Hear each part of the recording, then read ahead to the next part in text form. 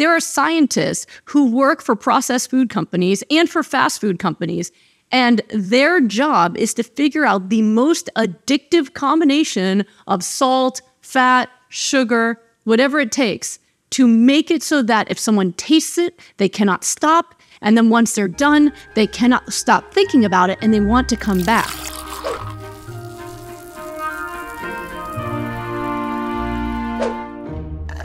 I really struggle with the addictive qualities of inflammatory foods like dessert or chips. The dopamine hit is hard to resist. What advice can you offer to help us turn away? This is something that I work with people on every day, especially in rapid recovery, because we're working every single day to help people overcome their addictions and make the good choices, right? And to do it enough times in a row to create a new behavior and a new thought pattern and a new addiction to health, right? But in the beginning, it's very difficult. So one of the things you have to make peace with is that you can't have even a taste of what you're addicted to while you're trying to recover. You can't. So the first step in overcoming an addiction is admitting you have an addiction. Have you ever been to AA or Narcotics Anonymous or seen it on TV? The very first thing you do is say, I am Brooke and I am addicted to cheese, right? Or whatever it is that you have. You have to admit that you have the addiction. Because once you have an addiction, now you need an intervention, right? So if you love something, you don't need an intervention.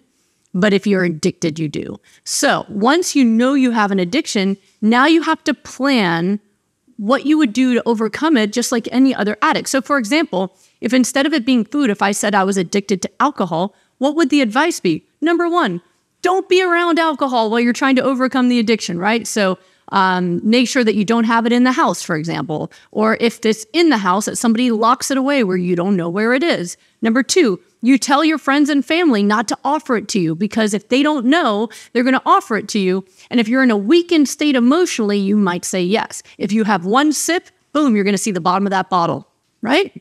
Same with food addiction. I was just talking to someone about this in an appointment today that, if she has one bite, she can't stop. I said, I know, that's literally what it's been designed to do. You need to understand that there are scientists who work for processed food companies and for fast food companies, and their job is to figure out the most addictive combination of salt, fat, sugar, whatever it takes to make it so that if someone tastes it, they cannot stop. And then once they're done, they cannot stop thinking about it and they want to come back. So you can't taste it or you will finish that product and then you will continue on. We just had that happen to someone in the group that I am working hard to help. We're going to have a live meeting soon to really coach her through it. But she was doing really, really well and then ate some cake on her anniversary. And ever since then, she's been off plan for the past few days because she had that. She was doing well. She ate that cake and now she's back in addiction mode. We're going to get her out of it, all right? As long as she keeps posting, talking to us, we'll get her back out of it again.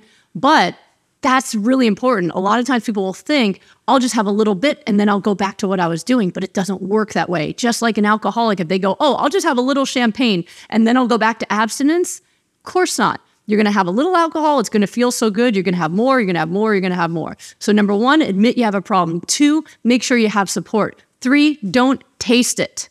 Stay away from it. You need to make a commitment to yourself that you do not eat that anymore, that you are going to commit to your health and not to the addiction.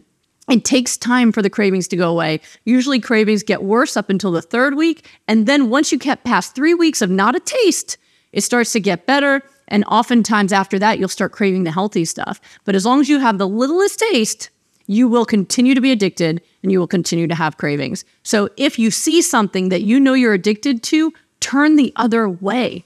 Get away from it. Don't come towards it. Don't smell it.